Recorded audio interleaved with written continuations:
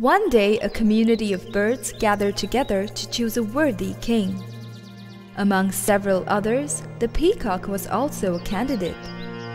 The peacock pranced about affecting grandeur and showing off his colorful plumage. The other birds were taken in by his brilliant appearance. "Oh, what a handsome bird the peacock is!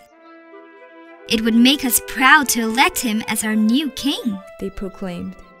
Just as they were going to make the announcement, the magpie stepped forward to address the assembly. "As your humble admirer, I would like to propose one question. As our king, we all put our lives and fortunes in your hand.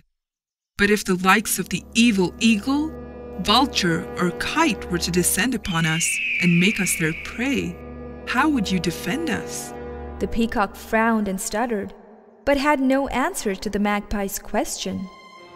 It also surprised the other birds and opened their eyes to the weakness of their choice.